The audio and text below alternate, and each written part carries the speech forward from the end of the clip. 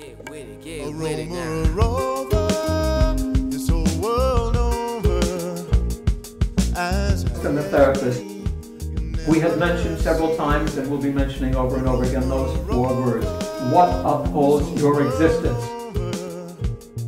As happy as me, you'll never see.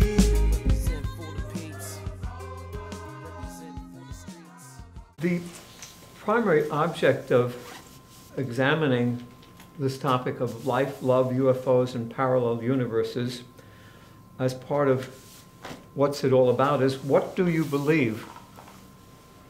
And moreover, what part does it play in your life? That's the most important thing of all. Every week, millions and millions of people go to places of worship, churches, synagogues, mosques. If you were to do a poll on the street and stop people randomly and say, do you believe in God? Do you believe in some force, some power? Most people would say yes. You're going to have a smattering of atheists and agnostics, certainly, but by and large, people at least think they believe in something. The question is, what is it that you do believe in, and does it play a part in your life?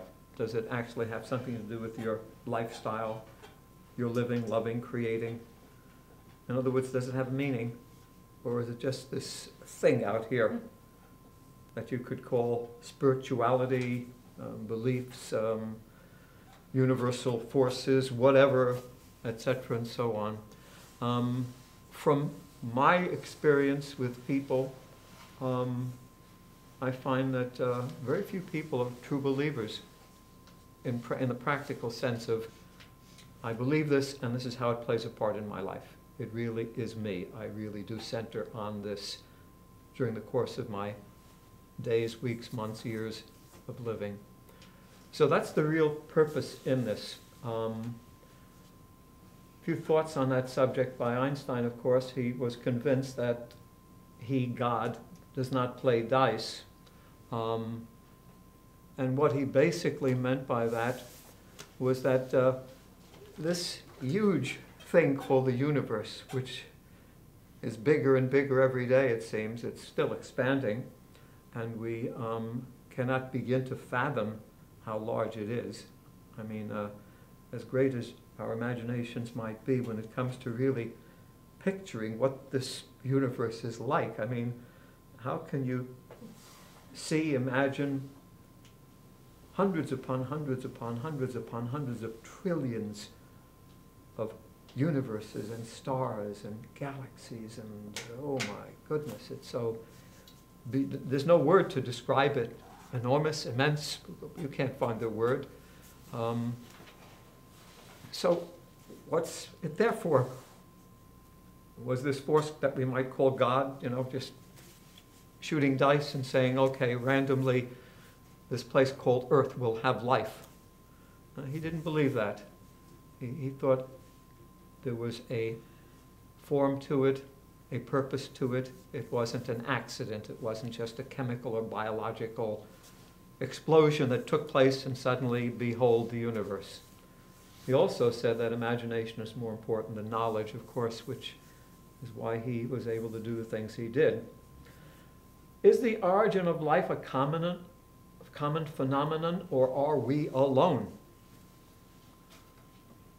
Doesn't seem possible that we're alone, unless, you know, everything dealing with the universe, quantum physics, and relativity is totally mistaken. How could we possibly be alone? How could all of these hundreds of trillions of places exist and our little tiny Earth be the only place where there's life? It doesn't make any sense, does it? I mean, but since it doesn't make any sense, once again, what does that mean to us? If life does exist, what does that mean? And one of the things that strikes me immediately is that we're too limited in our general scope of what life could be. We think along the lines of life being this human form that we have. body, mind, senses, heart, brain, immune system. We walk around, we have hands and fingers, and we do this thing called thinking and feeling. So when we think of life, we think of this form, or we can extend that and say the aloe vera plant, that's another form of life, plant life, animal life, bird life, fish life. We think of these forms. And so when we think of if there's life out there, it must have some form similar to ours. Well, that doesn't necessarily make any sense. I mean, when you consider how many different types of plants alone that there are. I don't know if you've ever walked along and just examined each plant, each flower, and said, my goodness, how could this have ever been created? Even one of them alone is astounding, but there's so many.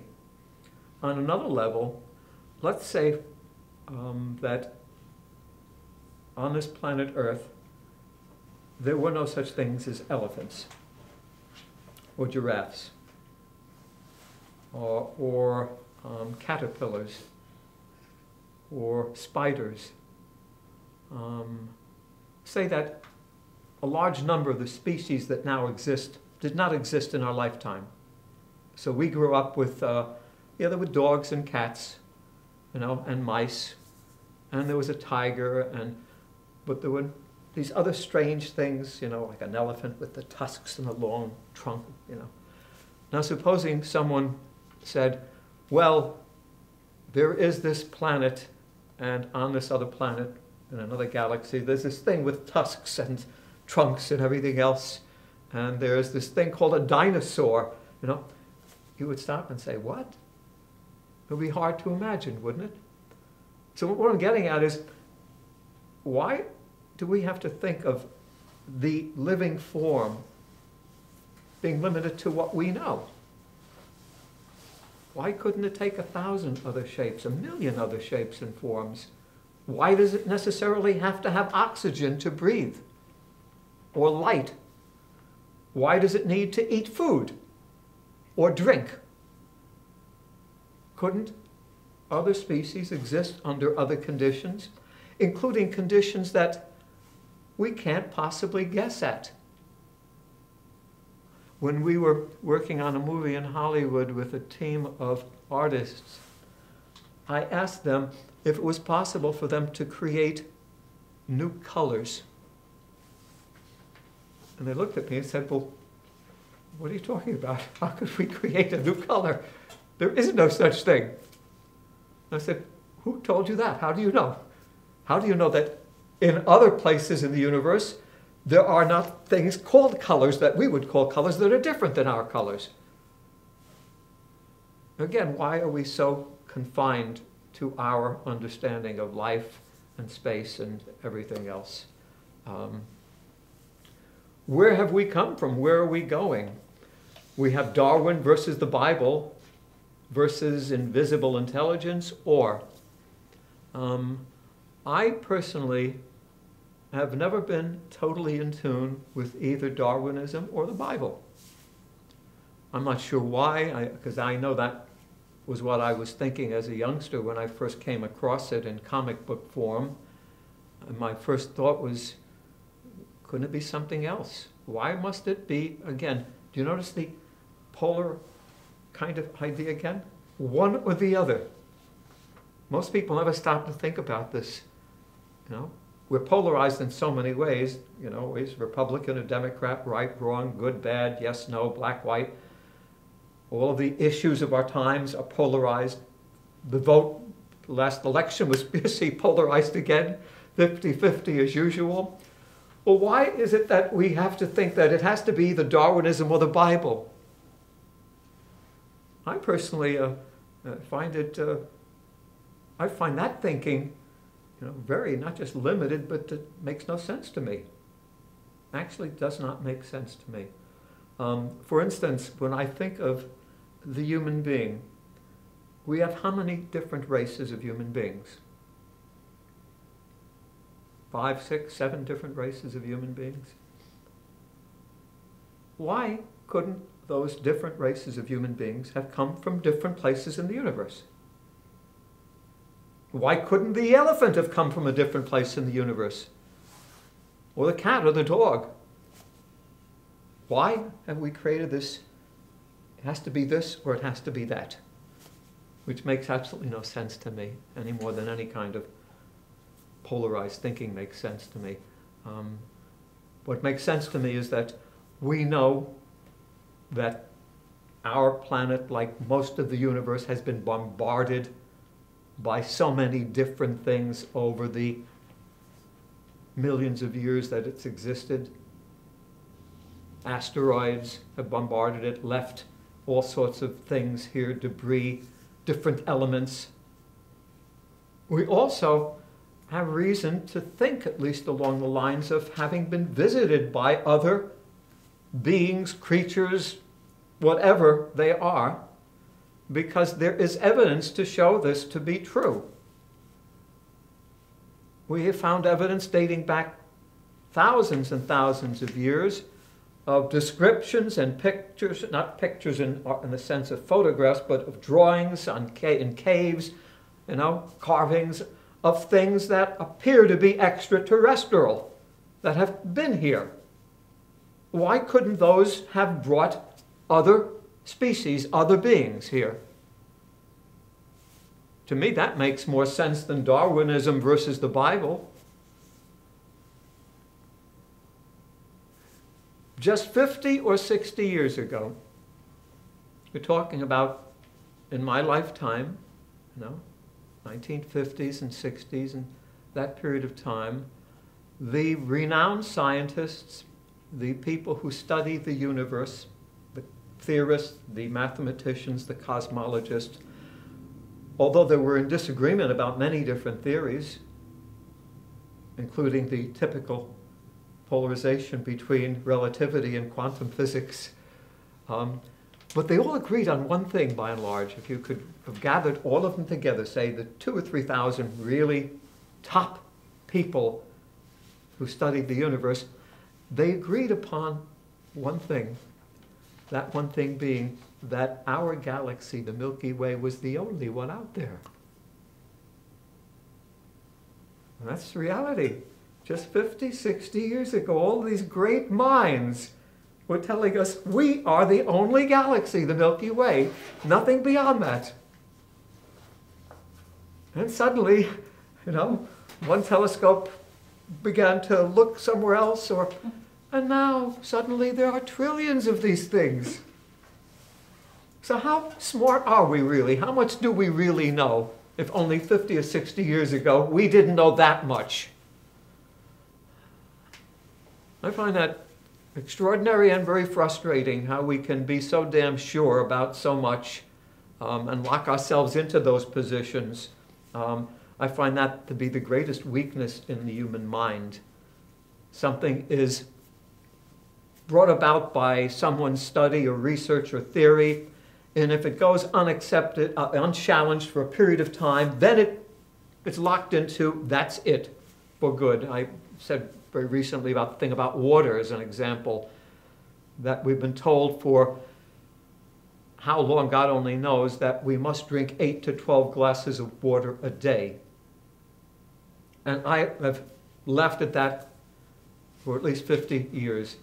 It made absolutely no sense to me again. Just how do you know that? The reason I know it makes no sense is because I started boxing at the age of 11. And I know when I would sit down after a round and got some water, I'd spit it out. I didn't swallow the water. I didn't need it. And I know people who've gone with very little water and other people who need a lot of water. I never drank water. No, I drank Coca-Cola, Pepsi-Cola, orange juice. And I knew those things had water in it. But yet no one was talking about it. Everyone talked about water as if it was a separate thing, and it was not anywhere else. You have to have water to have water. How crazy can you get? Everything has water in it. Every time you ingest any food, any drink, it has water in it. Yet for all this time, people have been saying you need 8 to 12 glasses of this thing called water. And they also said, if you go more than a couple of days without it, you will die. And I knew that was a lot of nonsense, because I knew even back then I could go longer than that and not die without water. And I know that I have gone 31 days without food or water and haven't died. I'm still here. And I'm not extraordinary in that regard. Tens of thousands of people, for instance, in India have done the same or gone much longer and they haven't died. And about 7 years ago, a 17-year-old girl was driving her car in the Snoqualmie Pass during winter, and it went over a ridge, went down deep into snowbank, covered. The door was locked. She couldn't get out. She didn't have a cell phone, had no food or drink, nothing in there. They found her 8 days later. Yeah, she was a bit dehydrated, but she was alive and well, no problem. But again, just these ideas that go unaccepted and everyone buys into it, instead of saying, 1 second, where does this come from and what are you taught? It just sounds like another one of these deals where someone came out with some big study and it went along, no one challenged it, and suddenly it's the law of the universe. The known universe that we have just begun to glimpse, indeed. Probabilities, quantum physics, developed intelligence, these are all different studies that lead us in some direction, usually a polarized direction, without any real wide range opening of the human mind and what could be there. Life after death, reincarnation, limbo, karma. Well, going back to that same point of what do you believe, if you believe there is life after death, then how do you relate to it? How does it actually affect your life from day to day? Again, so many people say they believe in some form of life after death. So many people believe in soul, in spirit, in consciousness. Yet only a tiny, tiny fraction of those people really take into account what that should mean in their life and what they should do with it. The existence of the soul, soulmates, soul migration. How many people believe in the soul?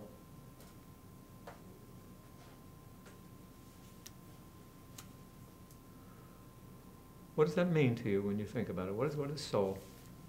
I think it's defined many different ways for different people. How would you define it? For me, it's just that non-physical part of me, my Okay. non-physical existence. Okay. Mary, what does it mean to you, since you raised your hand? Oh, I just know it exists. I mean, I just have this feeling that it exists.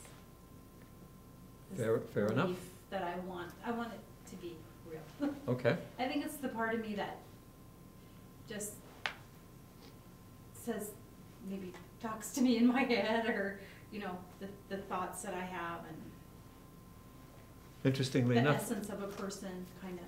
Interestingly enough, we can't see thoughts, can we?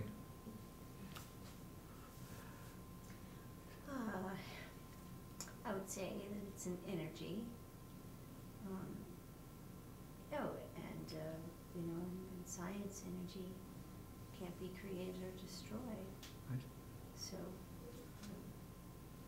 by definition, how can it really be destroyed? Right. It can be transformed, but not destroyed or created. Soul, that's an interesting question that we'll go back to in a bit. Thakur's concept, calling upon a departed soul to return. You've heard me speak of Thakur, this Indian spiritual teacher, mystic, who was thought of as God by millions of people. Thakur believes in soul very definitely. In fact, when it comes to creating a human being, conceiving a human being, what Thakur taught was that at the moment of conception, you must be in touch with that soul, that departed soul, that you're calling upon to return in the form of your new child. And when Nan and I conceived our first child, It was in the water in Greece, and we had talked about this at length, talked about the souls that, departed souls that we might consider and want to return, and we chose my father as the soul that we wanted to return as our first child. And at the moment of conception, I saw a vision of my son. I knew it would be a boy, and I saw his face very clearly in my mind. And when our first child was born, there was the exact vision that I had seen, as Tucker pretty much described. Can I prove this? Can Tucker prove it? Can anyone prove it? We haven't gotten to the point where we can prove such things, but if we believe in such things, then how do we use that in our lives? Do your beliefs have a bearing on how you lead your life? That's really it in a nutshell. If you were to sit down with a piece of paper and a pen and ask yourself, what is it I really believe in? Really believe. Think, feel, experience, all come together telling me I believe this. This is something I accept, I acknowledge. Well, then next to that, describe how you are actually implementing that in your life, if you are.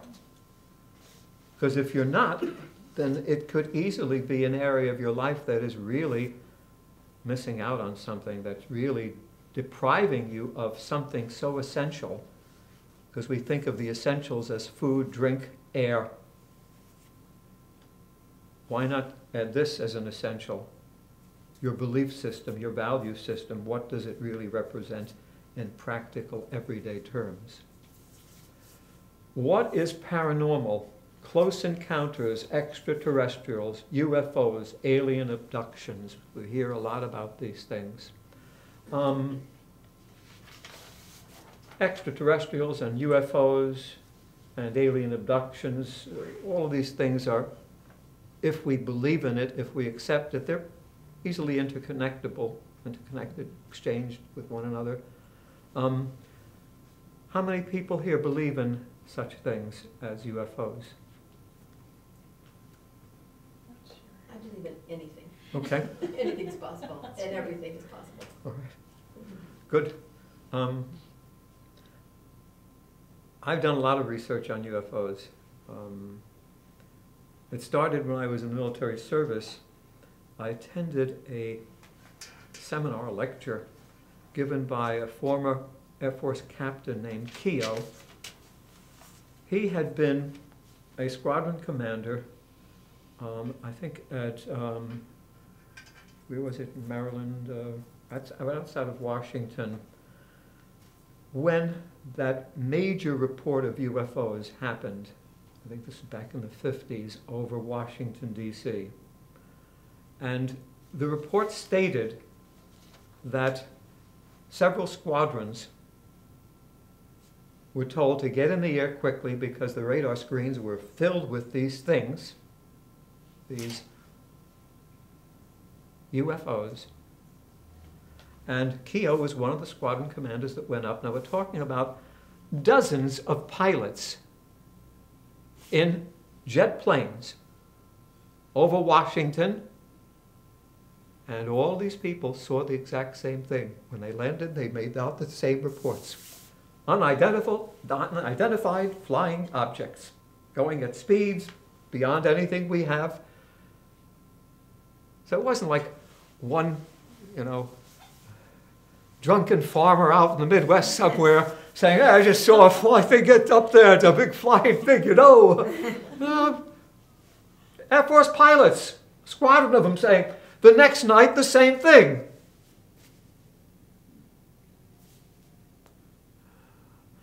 I have spoken to at least, over the years, a dozen airline pilots who have calmly described flying sources to me and have described situations where all the passengers were aware of the same thing. All looking out there and saying, my God, one of these flying saucers. So What does that mean? Is it all nonsense? We know that certainly 95% of the reports are hokum. You know, it's not the drunken farmer in the Midwest, it's someone who sees a reflection or sees a balloon or whatever, you know, or imagines it, or wants to believe it, or wants attention, you know, so he says, I saw a flying saucer, or whatever. But what about those percentage, those numbers that there is no answer for? Weren't balloons, weren't reflections, weren't nearby Air Force base with a, you know, whatever they said it was. What about those? In 1968, I took my first vacation, and it was rather unusual for me to take a vacation. It was a 10-week vacation.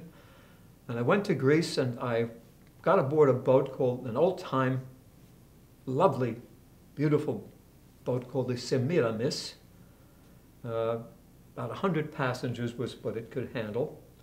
Big crew, though, for 100 passengers. It must have been a crew of about 25, and marvelous food and entertainment. And we visited the various islands. We went from Piraeus, the port in Athens, to Syros, Paros, Naxos, Ios, Santorini. Then we came back and we were outside of Mykonos for our final day on the boat. Mykonos doesn't have a port where where the ferries can come in, and the boats can't. No, they have to come in on smaller boats. Smaller boats go out and take the people and bring them in. So you're offshore. And they held a farewell party that night, and I have the picture inside which I will show you. You've seen it of me. I'm with two young ladies, and I'm wearing Grecian robes. It was a costume party for the closing night. And we were all drinking. I was at a table with these two young ladies, a Brit and a Canadian gal, and another guy joined us, a French-Peruvian doctor. Yeah, we'd been drinking and having a lovely time, and we decided about 11 o'clock at night to go up on deck and have a smoke and maybe some romance, you know, something might happen, great. So the four of us go up on deck, and it's a beautiful, beautiful night, no moon. This is Mykonos. There's no airports over there with flying big airfare planes. There's no balloons. There's no military, nothing there. This is the jet setters island where people go to bathe nude and do whatever the hell they want to do. And we're out in the middle of the sea, and we get up on top of this platform. We're lying back and smoking and having a drink and just talking. And we look up, and we see a formation of lights crossing the sky at a very high speed. And we're all watching this and saying, you see that? Yeah, well, and then it disappears. That was strange. You know. Suddenly the lights come back. And for the next 10 to 12 minutes, these things are moving closer and closer in zigzag forms and making moves. I spent 4 years in the Air Force. I know a good deal about aerodynamics. No thing, no plane, no rocket, nothing we have can do anything like this. Zooming in, back, making turns and twists, in formation, out of formation. They seemed to be coming toward us, watching us. I think they were trying to figure out, you know, what the Semiramis was doing there, or what kind of food we were serving or something. We watched it, we chatted as we were watching it. 4 adult human beings. Yes, we'd had a little to drink, but we were quite sober. You know, you've had a drink or two, and if you see something weird or strange, you're not going to say that it's the alcohol that you're seeing, especially if you're with other people. 10, 12 minutes of this. We undoubtedly saw flying saucers that night, and when these things went back into formation and then disappeared, we sat up there and talked about what we'd seen, sharing the same experience. So I've seen flying saucers. So have many other people. And having seen flying saucers, it means something indelible in my soul. There is life out there, as we would expect there is. Ancient aliens and lost civilizations, Atlantis. Akrotiri on Santorini,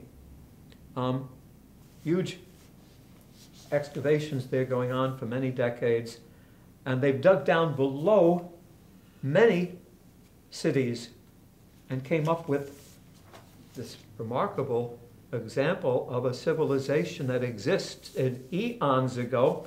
And when you walk there, you're amazed because these were buildings not unlike buildings we have. They had water systems and plumbing. Could have been Atlantis, it could have, but it certainly, the Greeks didn't create this, make this up, this is real. So these things existed in ancient times.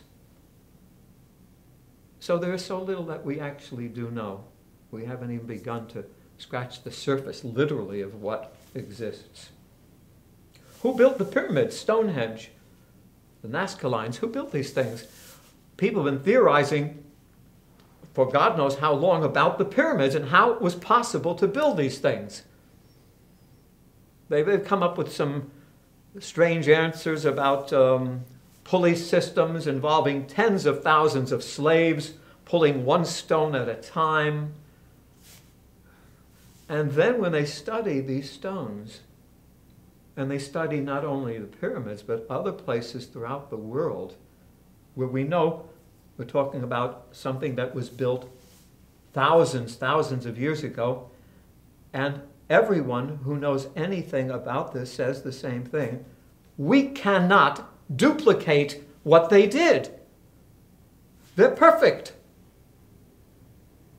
We cannot, with all our great technology, duplicate what they did thousands of years ago. Now, how the heck did that happen?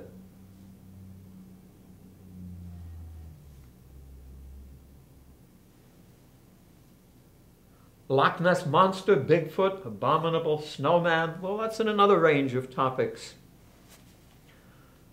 Not proven, certainly, but yet there are those people who have been interviewed and about things like this, who are sane, who are normal people, who give you no sense of trying to gain attention or promote themselves in some way, who have seen these things.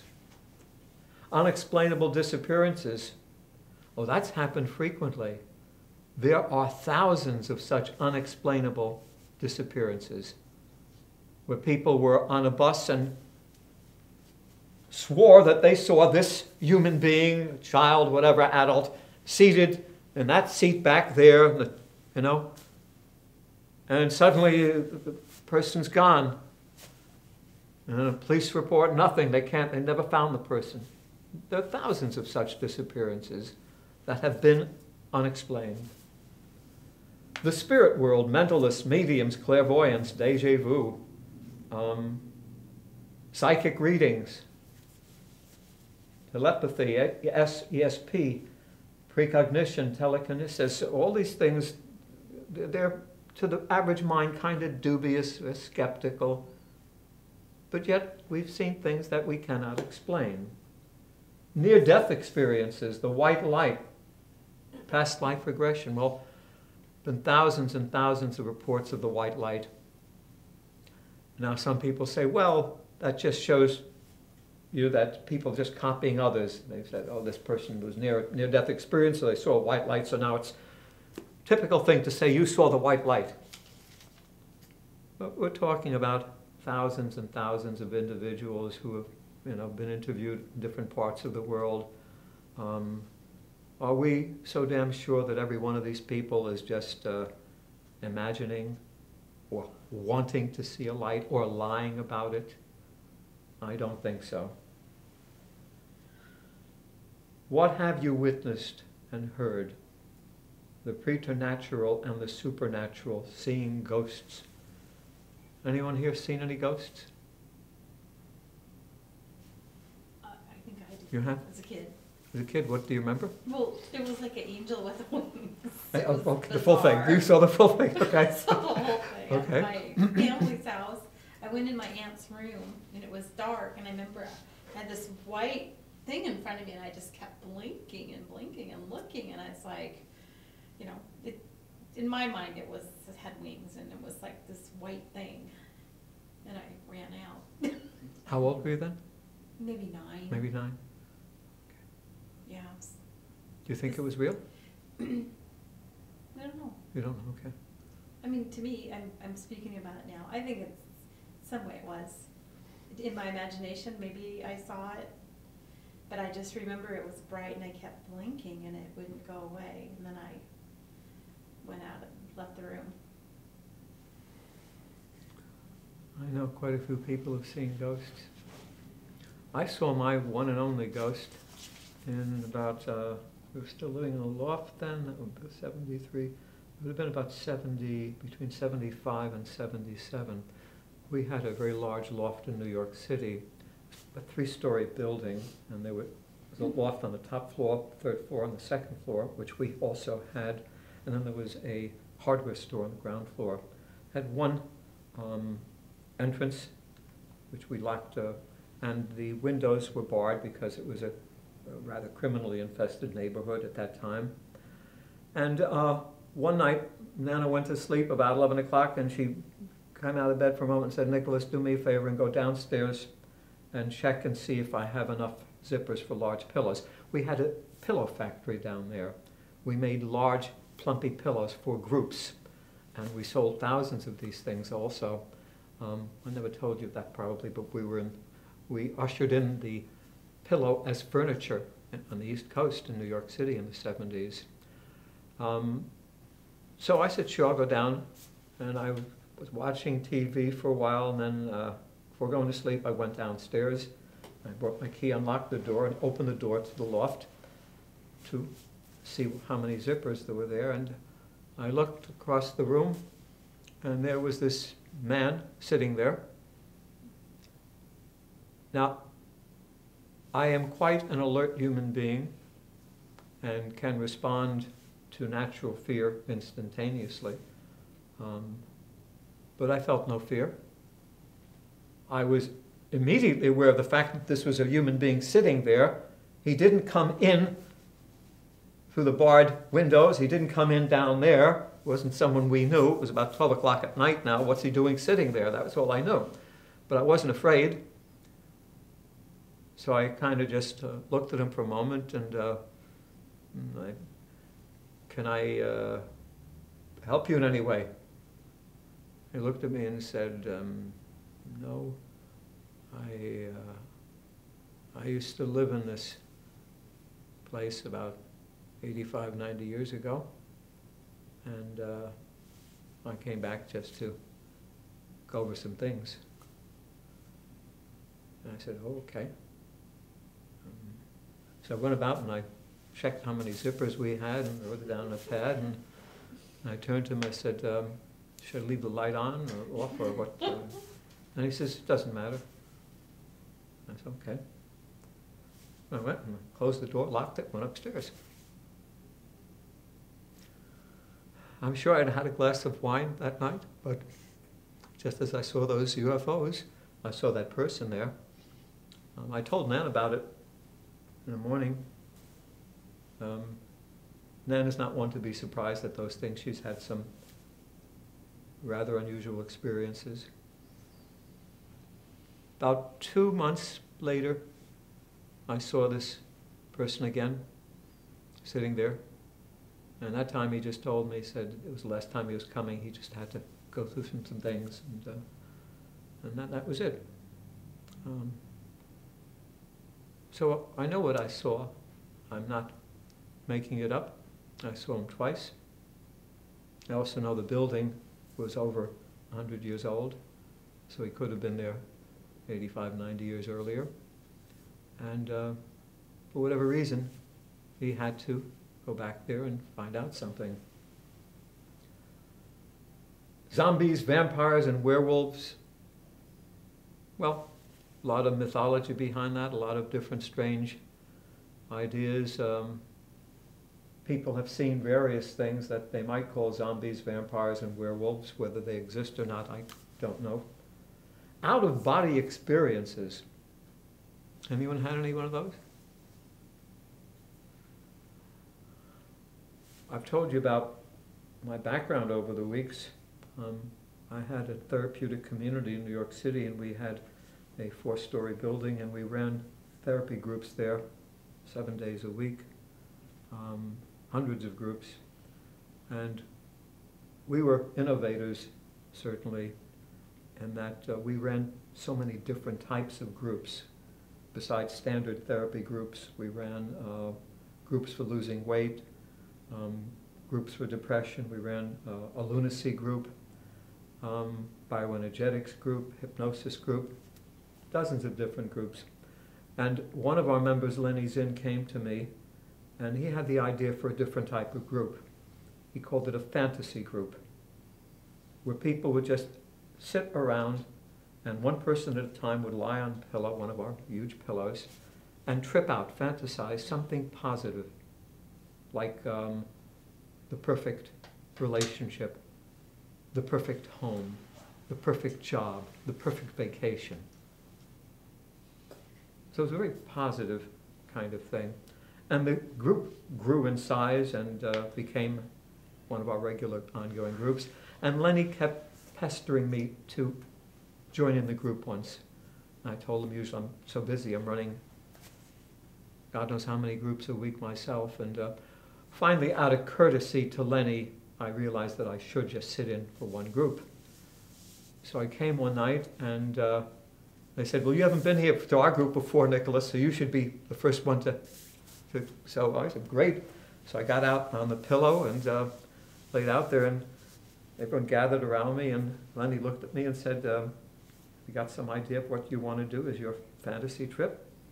And I said, you know, I hadn't thought about it. I didn't think you were going to put me on the spot right away. I have nothing clear in mind. And Lenny had known me for several years, and he knew of my love for Greece and this piece of land we had there. And he had heard me speak a number of times about our dream of building a home on this piece of land, on this island. And so he suggested I fantasize being on my land in Greece, on the island, and building a home there. So I said, that sounds wonderful. So I closed my eyes, and I quickly tripped out. It took moments to just be on that land. I can picture it now. It's about a half a kilometer outside of the village of Nausa.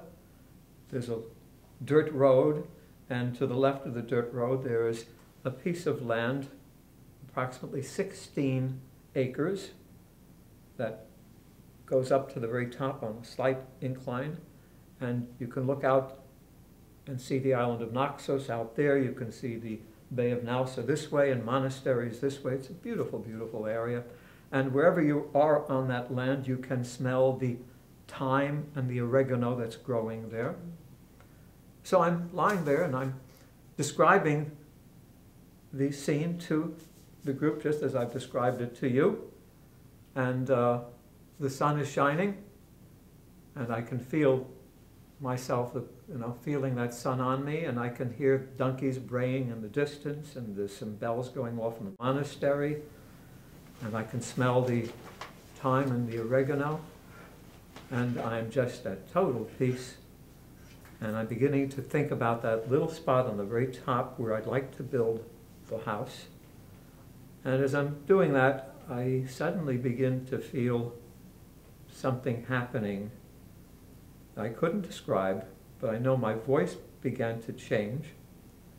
And the sun that was there suddenly was clouded over, and the sounds, every sound ceased.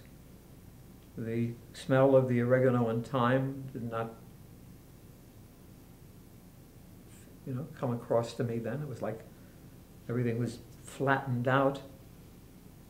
And I felt myself trying to go back to that perfect fantasy, but I couldn't. Everything was getting darker and darker, and I began to feel that something was wrong with my body. It didn't ache, but it was not my body. You can feel your own body. You know your own body, whether your eyes are closed or open. But this body was much older and was getting older by the second. And now I began to hear Lenny calling to me, Nickolas, are you all right? Can you come out of this? What's wrong? What's happening? And I knew I couldn't reach Lenny. And I knew he couldn't reach me. And suddenly my body began to feel like it was about 100 years old. Felt, leathery and just, it was not me. And now I began to speak Greek, island Greek, which I cannot speak.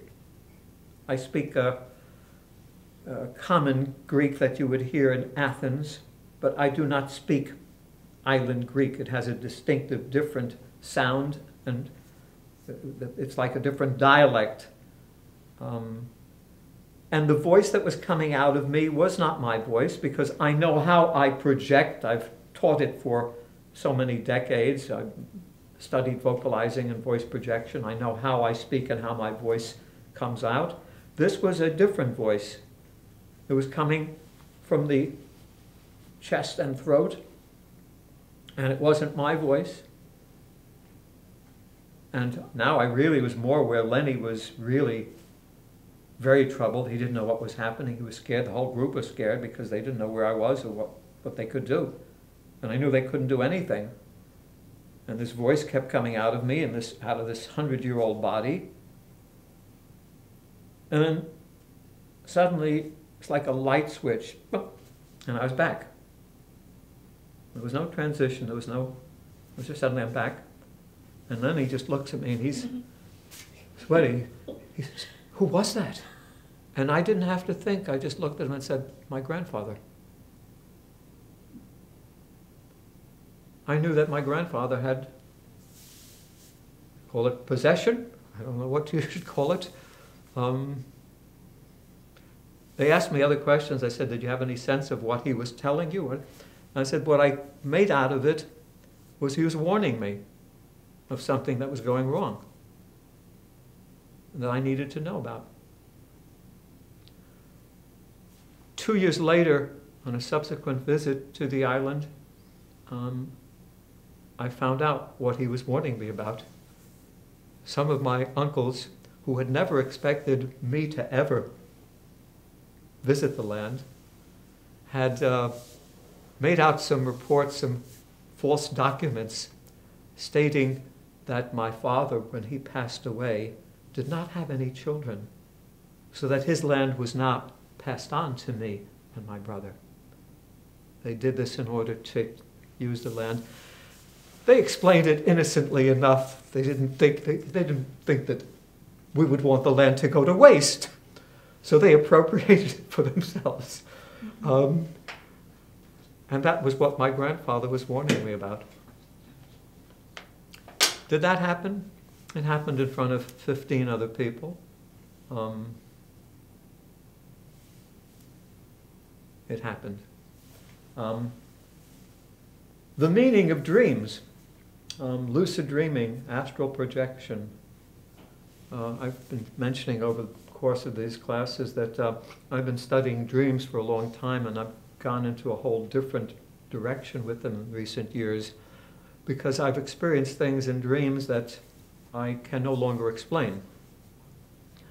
There are distinctly 3 different dream stages for most people, and sometimes these stages interplay with one another, but basically the first stage happens shortly after we go to sleep, and usually quick flashes of things that have no real meaning, you can't really describe them. You might see 100 different things in flashes from moment to moment. And this dream sequence is not very long. It might be 30 seconds or a minute or two. And there's a second sequence later on in the sleep pattern where we do things, where we're sometimes flying or experiencing things, being chased. Something is happening, but it's flights and it's movement, and it's sometimes scary. And there's a third dream sequence that usually takes place at the very end period of our sleep, and it's the longest. This is when we dream for 25 or 30 minutes or 45 minutes, and sometimes it's a story. It's a whole damn scenario taking place. You've experienced that, I'm sure. And if you remember it, you wonder what it was all about and who the characters were about. I keep a pad and pen right beside me, and I've trained myself to write in the dark because I don't want to wake Nan up. And I'll write down what my dreams are, and because I am not fully awake, I've trained myself also to fold right back into the dream, to put myself back into the same position I was in and just go right back into the dream. And you can train yourself to do that, just as you can train yourself to do lucid dreaming. It's like hypnosis. You have to do it over a long period of time, and slowly you begin to find a way of doing it, and your body and mind begin to work together in harmony, and you're able to do it. And I've been having these dreams and writing them down and going back into them and examining the content, the actual scenario. And in one, I'm conducting music. Well, I've had that kind of a dream hundreds of times because my first real ambition at the age of 7 was to be a conductor. That has always been my great dream fantasy. And I still intend to do that, to study conducting. I'll be in my 80s when I finally start doing it professionally, but that's my goal. So there's nothing unusual about my conducting in a dream. But in this particular dream, I'm conducting an orchestra. And I've got the score in front of me, which contains the music and the libretto. And I'm conducting, it's in Italian. I've sung 1 or 2 Italian songs. I sung Sorrento. I might know a half dozen Italian words, but I don't speak Italian. I certainly don't read Italian. And I also know what I can do in terms of reading music. I sang professionally for a number of years, so I can read a song. But I know what my limitations are. I cannot read a symphony or an opera or concerto. I cannot read those notes, conduct them, and I cannot understand Italian. But yet in my dream, I am understanding the Italian and conducting the notes that I'm seeing on that paper. So how is this happening? When I go over my notes and I think about it and ask myself, well, what are the options? What could be happening? My thoughts go toward one, karma, reincarnation, past life. That somehow that is still embedded in my being somewhere. So that is one possible explanation. Another explanation, which I tend to favor over the reincarnation, is that somehow I am tuning in on the wavelength of another soul. But somehow there is a soulmate. There is an interplay between other souls. And I find that to make sense. Because I do believe in souls. As I said with Tucker, I believed that I called upon my father's soul to be reincarnated as our son. I have seen ghosts. Nan, who is a very, very astute and honest and honorable human being, I've never known Nan ever to tell a lie. I don't think it's possible for her. It's something inside of her that just doesn't operate that way. And I've been with her 44 years, and we've had ups and downs and strange times, but I've never heard her make something up, concoct something. Yet, shortly after I met her, she told me about her mother who had committed suicide, and very matter-of-factly looked at me and said, the day after my mother died, she visited me. She came to me and talked to me. And I believed every word of it. I know it to be true to this day. So I know souls exist. I don't know if a God exists. I follow Einstein's thinking. He didn't believe that this individual God force that has a personal involvement with each of us and can change things for each of us. Einstein believed in this force, this universal force that exists, and I believe that. But I do believe in souls. I believe we have souls, and I see no reason why those souls cannot be connecting with us. And certainly on one level, that's a perfect time during a dream. Because too often I've had these dreams about people who are not an amalgamation of other people or facsimile of other people, whose bearing and character and individuality was so clear, I would have been able to recognize part of that if it was from someone I did know. Along with these types of dreams where suddenly I'm doing something that I cannot do, I'm not capable of doing. So I have to believe that something else is going on in the dream state. And I truly believe that is the case.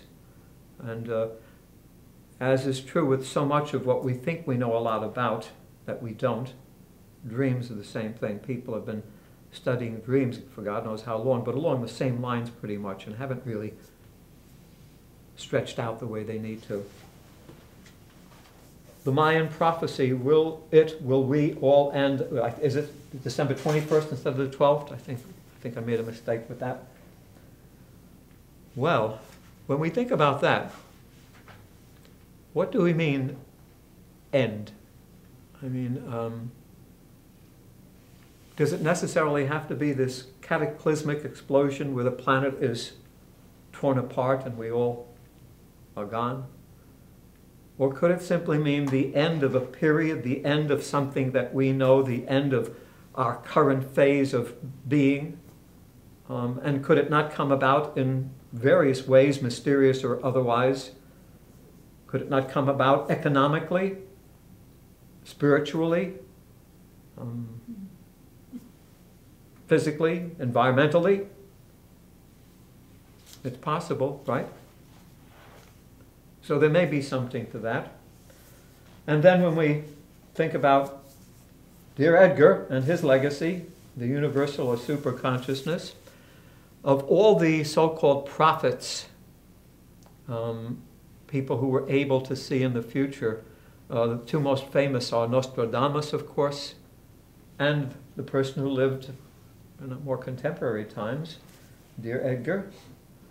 He's been studied probably more than anyone because his records are open, and there's an institute down there in, I think it's Virginia Beach, I believe.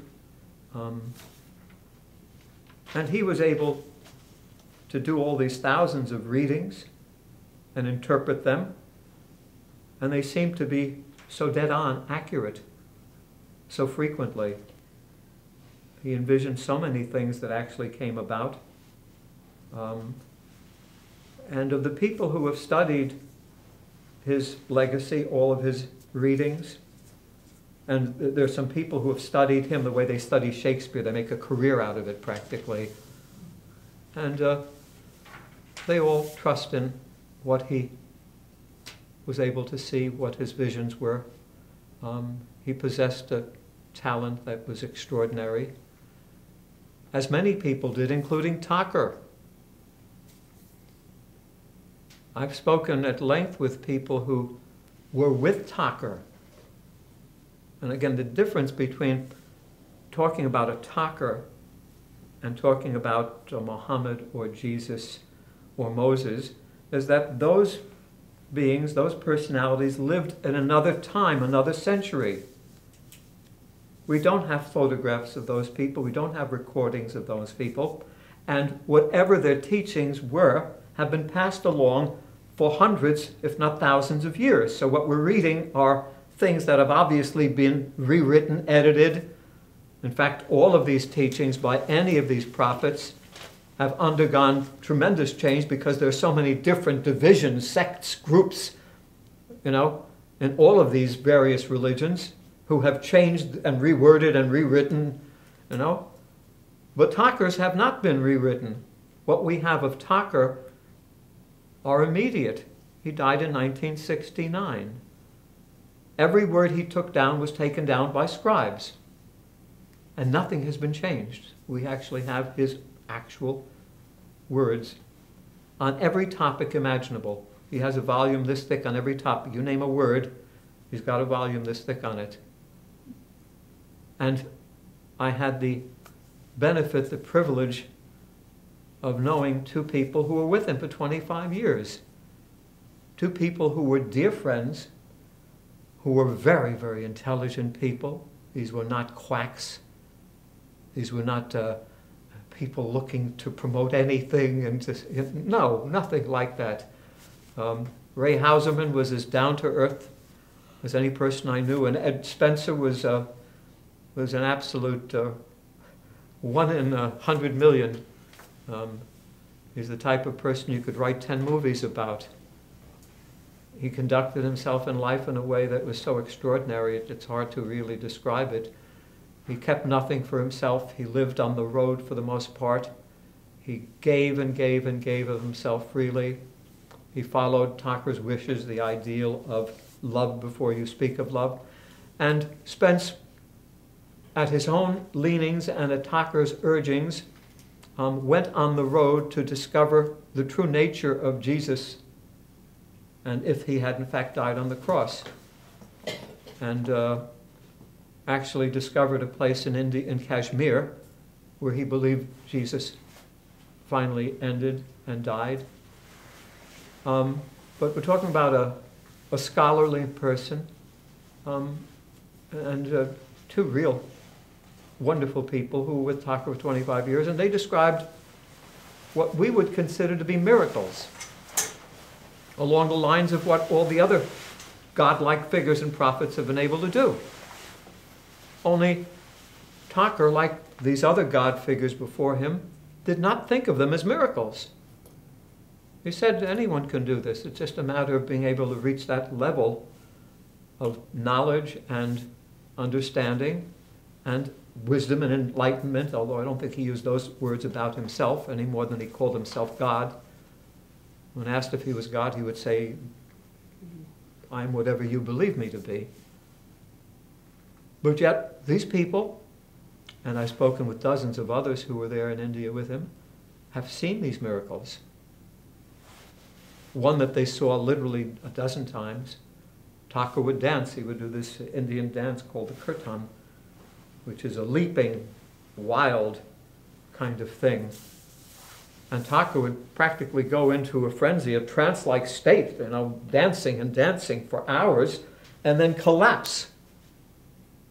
There'd be hundreds of people there witnessing this. And they'd gather around him, and there'd be doctors there, and they'd examine him. No pulse, no heart, nothing, he's dead. Hours would go by. And suddenly Tucker would open his eyes and get up and be alive again. And not treated as anything unusual. Now, again, am I going to assume that since this sounds impossible, that therefore all of these people are liars, deceivers, frauds, that Ray Hauserman and Ed Spence are both making this up? That's what I have to assume if I am to, deny this fact. So what do we believe? What is it all about? And to my way of thinking, it's exactly what is out there. Universal things that we have yet to understand, that we may not understand for 1,000 years. Strange things that do happen. People are experiencing things that they're actually living through. They're real. They're not imagined. Unusual things exist.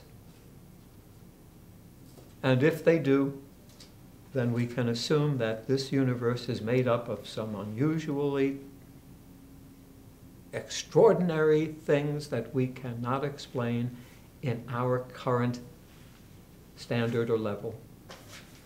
We're just not there yet to be able to do that. Maybe in 100 years or 500 years, maybe we'll have a greater understanding. Maybe by that time, we will have found the means to be in contact, that close encounter of the third kind, contact with other living species, and we'll begin to realize what it's all about. Currently, we cannot. But at least on whatever level we believe something, we should be able to write it down on paper and say, I believe in this, this, and this, and consequently, I live my life this way, this way, this way. This is what it represents to me, so that it in fact is part of us, as opposed to it just being this thing that we keep separate from. Questions, thoughts, comments? I'd like to hear from everyone on this, including this general idea of what it is you believe and what part does it play in your life, or what could this open up for you to make you take a look at. It's hard to put all that just kind of a couple sentences. It's just for me, it's constantly changing as I learn and grow. I believe in the power that there's something greater than my own physical self here. So as I just explore that, I just really become more and more at peace. So how do I define it? I don't think I can define it in words. But it's a constant exploration of just what's it all about, and not being afraid of it anymore. I think that my biggest growth over the years of me exploring my spirituality is I'm not afraid anymore. And I've lived so much of my life in fear. Fear of not knowing what it's all about, and what if I get it wrong, and what if, and now it's like, it doesn't matter. It's all gonna be fine. Life is a joy, and I try and remind myself of that all the time. That it's all great, and even the hard stuff isn't. And I'm getting away from this polarization myself too. There's not a right or wrong. It just is, and so what do I want to experience with it, one way or the other? Do I find value? I find something of value. I can find something of value in anything. I'm an eternal optimist. So, and that's how I try and live my life. And it gives me much more peace, much more tolerance, and much more joy. And I have to practice it all the time because I have my meltdowns and my frustrations and my unkindnesses and all that stuff too. But I always come back to, but that's okay because I now have a solid foundation of which I can always come back to. And I know it's there. I can find it anytime. So when I do stray off, it's not so scary because I know I'm coming back. Question. What if UFO suddenly landed and the door opened and they said, Gene, would you like to join us to go for a trip? Yeah, I would be really tempted. Yeah. I would hope that if I saw a ghost or a paranormal or a UFO or whatever the case may be, that my trained instinct of fear would not overcome me, and I would say, whoa, pick me. Yeah, I think it would be amazing to explore something that's so far out of our current understanding and experience of life and the universe. Yeah. I hope that's what I do. What would I do? I don't know. At that moment, yes, we'd be faced with, yeah, a real conflict of sorts, within ourselves. I've explored that question many times, and yes, I'd want to go. I would definitely want to go. Someone else? I can talk. Lisa? Yeah, there's a lot to say. I think when I was a kid in church, I remember as a teenager starting to think, well, I don't believe in this God and He and a number of things, and so I had decided that I didn't believe in that. And I think at the time, I only really knew about a couple of choices. So I became an atheist for a long time, you know. But then when I saw What the Bleep Do We Know, that movie, yeah, it opened up so many more choices, really, and I was very excited, and I spent the whole next day going to the bookstore and listening to things and all kinds of stuff, and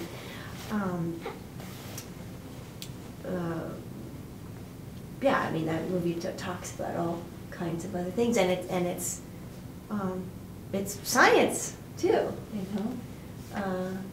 Also, I had a professor in college that was an anthropology professor, and he had come up with some very different ideas from the common, very politically incorrect and whatnot, and I really liked him, although he actually spoke about religion and what he'd come up with this different types of religion and what they were really about. And he also said, well, if we, these people are saying things and we can't see that. They're saying that this person lives when clearly this person is dead. He says, common sense will tell you this person is dead. And, I had also, I was like, well, that makes a lot of sense. And I, went with that for so many years too. But, after my mind really got opened up and I started seeing other things, like, there's a lot of things that we can't see. You can't see love. You can't see thoughts. There's all kinds of things that we can't see. And I also had another experience a few years after that where I had this major back pain, really bad back pain, where I didn't sit down or move my spine for a few weeks, And I got an MRI, and my doctor told me I had a bulging disc, and my pain got even worse that day after he told me that. And then I read a book about how the mind affects the body and how we can actually create pain. And after I read the book, actually just like a half an hour after I read the book, my pain was completely gone. Like, completely. And so that was a huge life-changing experience for me. And I felt that, well, my goodness, if that is possible, if my mind is that powerful, there could be all kinds of things that, and I just thought, well, we can also create cancer and, all kinds of other things, and we can, some of the, they talk about how the tsunami that happened in Thailand, how the animals left. Elephants. Yeah, the elephants came out of their cage that they'd been in for 10 years. No animals died. They were like long gone. Yes. They're long gone. Yes. Yeah, they knew. The animals were in touch with something where they knew, And I feel like, especially after my back pain experience, that there is a whole thing in our minds that we could access. There's so much more there.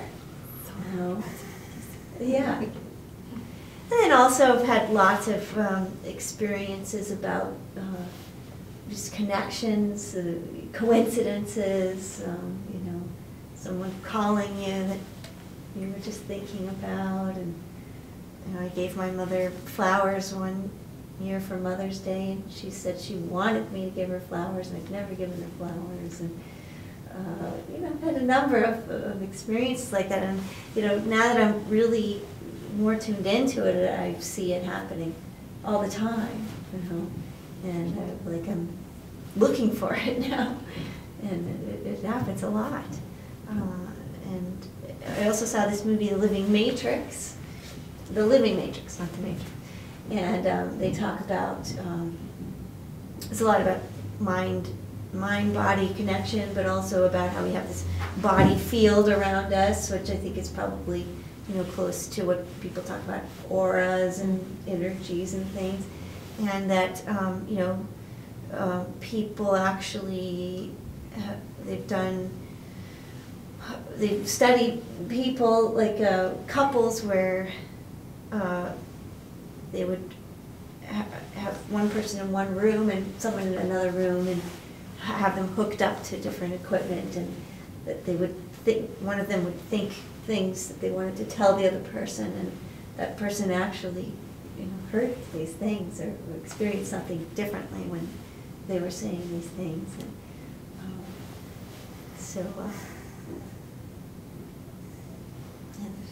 Yeah, overall, the important thing is to know what you've experienced, to really know, and then again to say, okay, what does that mean? How do you use that in life? If we don't, then we're kind of dummies, really. Someone else, Mary? Well, a good friend of mine was dying of cancer in 2009, and I went to visit her. It was a week before she passed, actually about 2 weeks. And I went to Virginia Mason, I think is where she was. And I had been sick the week before, but I felt I was well enough to go see her. And when I got to her room, she said, "You can't come in here," and she did a block. And at first I was like, well, I thought, well, maybe because she thought I was sick or something, that I was going to give her whatever I had. But now that she's passed, and what I think was going on in that room is she was transitioning to wherever she was going, to dying, because that her hand just blocking me, there was power in that. And then in the room, I was like, I was standing on the edge of the abyss, and here was the universe before me or something. It was just, something was going on in that room. I don't know what, but I had this feeling I had. And so I had to say goodbye to her from the doorway. And it was sad, but I respected whatever she was doing, going to next. It was an amazing kind of experience I shared with her. I've had a lot of death in my life, starting from 13. So I've made it through all of it, and now, where I am now, I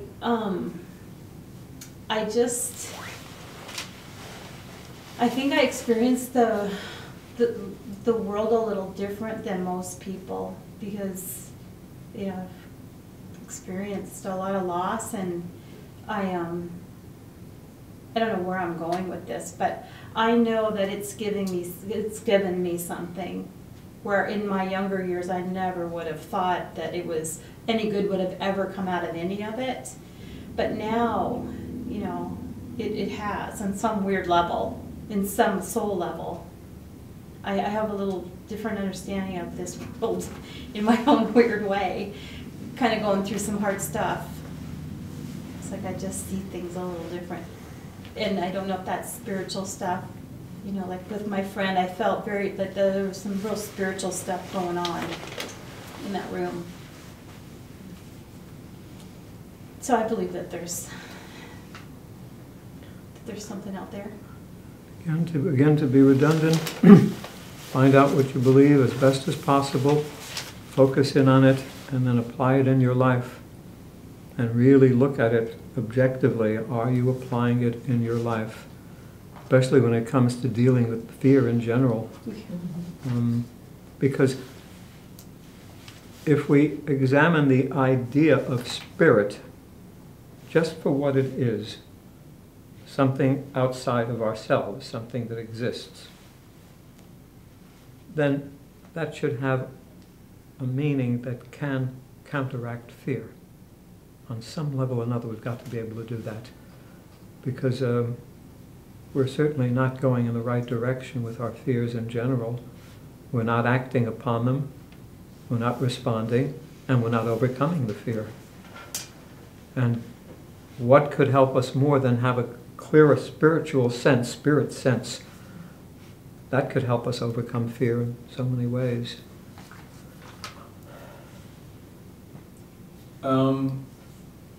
Well, I mean, I've been thinking about this sort of question. I mean, what have I witnessed? And I mean, well, there are really two things that come to mind. I mean, first of all, I have a degree in physics, and I work at a university. I'm not faculty, I'm just staff. So, I mean, I'm in this academic environment where, you know, there's a certain expectation for, you know, what constitutes scientific proof of something. And, you know, in my own personal experience, I don't know if I've seen that with regards to certain things, you know, of this nature. But I'm certainly inclined to believe in some, you know, sort of paranormal things happening. And, you know, this reminds me of one thing is that I used to correspond with this guy named Al Fry, who had a little company called Fry's Incredible Inquiries. And he sold these books, which were just, you know, about all kinds of amazing and incredible topics like, you know, Bigfoot or ancient astronauts and aliens, and it just went on, you know, hollow earth theory. And, you know, I would think about it sometimes, and I think, well, I'm not even sure if any of the things in this catalog could be true. But sometimes I just look at the catalog and I think, well, could I imagine a sort of world where everything in here is actually true, and yet, you know, it still appears, you know, to have the same everyday appearance that I experience, and yet have this world where these things could in fact all be true at the same time. And then, if that's the case, what would that mean for me? You know, how would that affect my day-to-day life, or how I interact with the world? And I'm still not sure if I have an answer to that question, but I do think it was an interesting sort of exercise to do.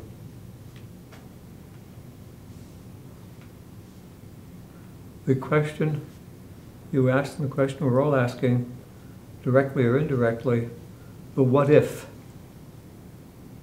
What if these things were really true?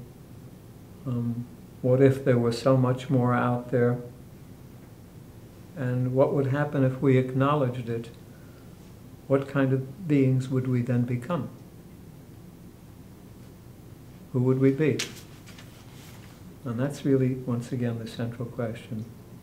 If we are to genuinely accept and acknowledge that these strange, unusual things actually exist, that the soul exists, that other creatures exist, that other spirits exist in different forms, that there is so much more to life than what we currently know and understand. If we were to acknowledge that, how would that change our being? How would we wake up in the morning? How would we deal with life? How would we deal with other people? How would we deal with all the situations and problems that exist in our life? What would that mean in terms of solving problems, issues, and conflicts? What would it mean about our fears, about money, about possessions, about home, about climate change, about everything? What would that really do? What would the cause and effect be? And that's really what we have to look at more and more. Because without that, there is no wisdom, there's no enlightenment. It's almost as if we're learning and it's going by us, and okay, so what? Which is the true case with what, in terms of what our human condition is like. We've learned nothing. We've only advanced technologically, but on all the other important areas of life, we haven't gone anywhere. We're going over the same ground over and over again, as Spence said so many times. And we're not learning, we're not moving forward.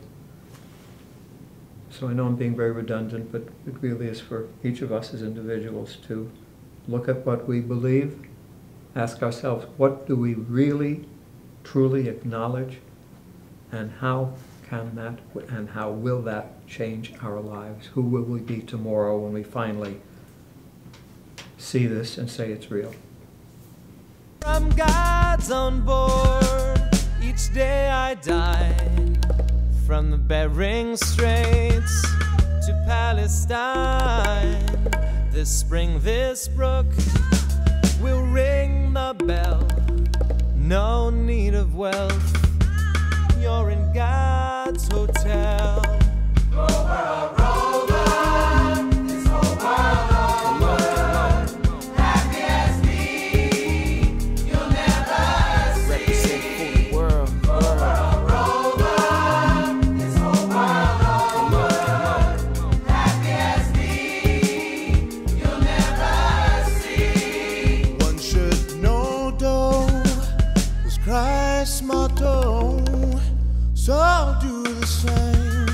Let heaven flow. No pills, no